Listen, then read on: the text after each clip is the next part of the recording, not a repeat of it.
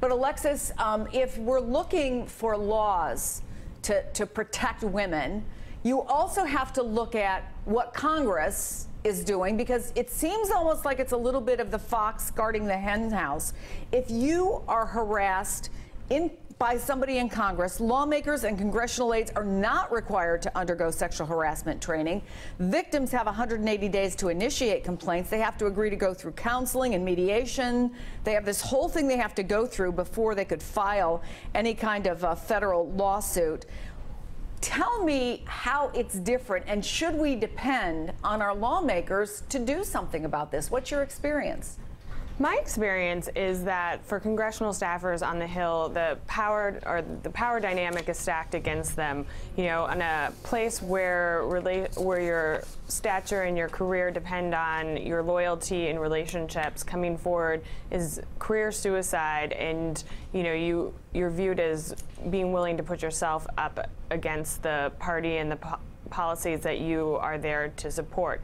And so, as someone who has represented multiple congressional staffers as a staffer once in my prior life, the atmosphere on the Hill is that political officials feel like they can get away with it, and as the numbers show, in one survey, 40% of female Hill staffers said that they were sexually harassed. But last year, according to the Office of Compliance, there were 8 staff members who came forward from the House and Senate. So you're looking at a body that has not regulated and checked itself, and are they going to step forward and do it for other people? I think that there is starting to be part of this groundswell that we're seeing, which I have to say I've represented hundreds of women in sexual harassment claims over the past 10 years, and I do think that this is a defining moment. I do think that we're seeing a sea change, and that women are coming forward, and we see it in the people coming forward to us.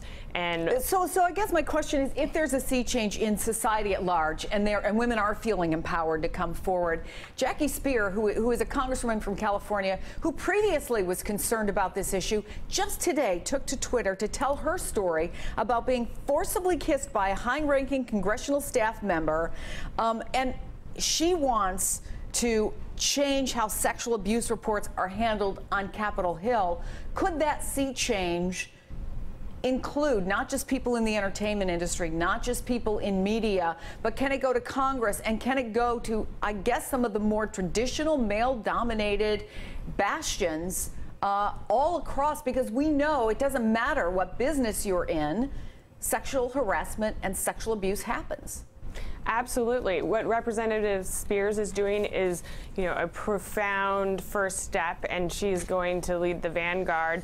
But I think that this is something that all of us who have worked on this for years, and women who have stayed silent for years, can come forward, and not, as you said, just in entertainment, but on the Hill, in finance, in other industries where it's male-dominated, that there's power concentrated in the few at the top who feel that they have immunity, and that we can really make this time change the laws and change the culture around this kind of abuse.